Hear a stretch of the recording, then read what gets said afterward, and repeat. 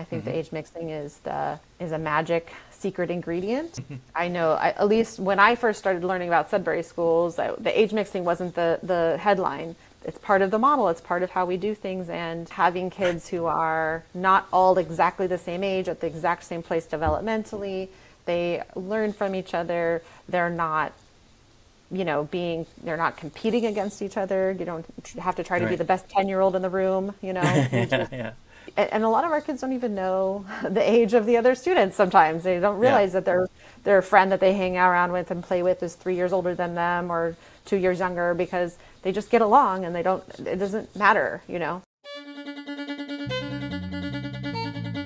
This is the Agentic Schools Podcast, where you will learn about schools from around the world where children's agency to make decisions about their learning and living is more important than their academic skills.